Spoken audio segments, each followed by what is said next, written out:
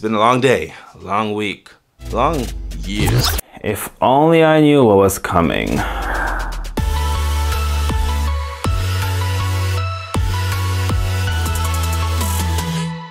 Hey up peeps, my name is Ian and welcome to the vlog. I was originally planning to make a rant about how this year was awful and we got nothing done and we couldn't travel anywhere and you lost a bunch of jobs and you couldn't go hiking into the mountains because there were no tourists.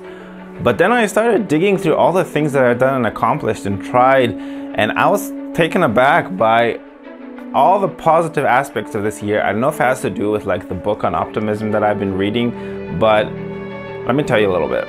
So at the beginning of the year, I built this desk, at the same time upgrading my vlog. Then I learned how to use crampons and proceeded to climb the highest peak of the Balkans at over 3,000 meters. Then I bought my first drone. I made a video about my first drone, and then I crashed my first drone. Then I made a video about another drone, which was a little bit smaller but awesomer. Then I participated in the JM Spin Shot Challenge.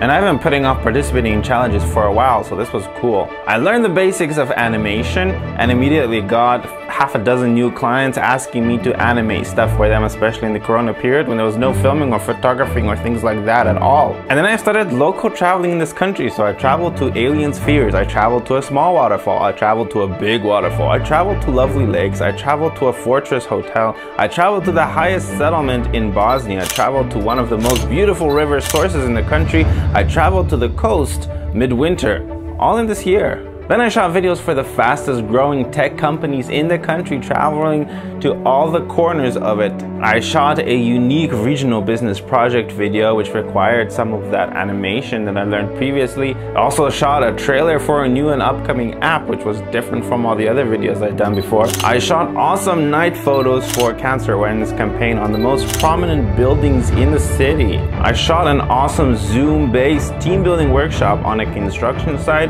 I started working with one of the biggest petrol companies in the country, filming their sports cars, as well as collabing with the best athletes in the country, learning new flash photography techniques at that.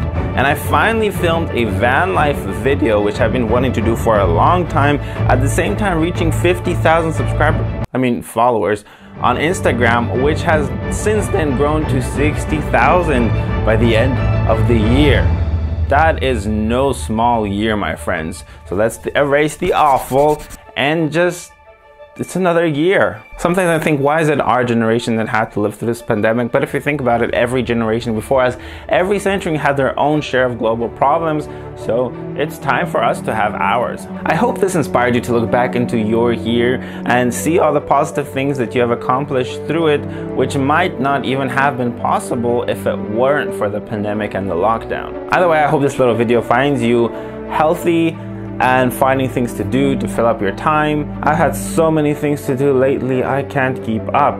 But I decided that at least to mark the end of the year, I would make this little vlog. Thank you guys for watching, and I'm gonna see you next year. Or is it this year already? Depends how fast I am at editing. You know.